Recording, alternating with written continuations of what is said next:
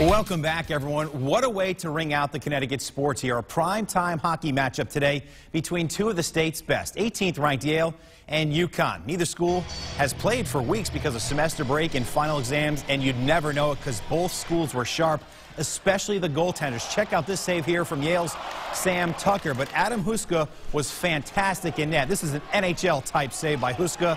He stood on his head all game long. The game was scoreless in the second period, and that's when both teams finally break through. Alexander Payusov, nice individual effort going top shelf off the backhand for a 1-0 UConn lead. Time winding down in the second period, and this is why you play until the final second.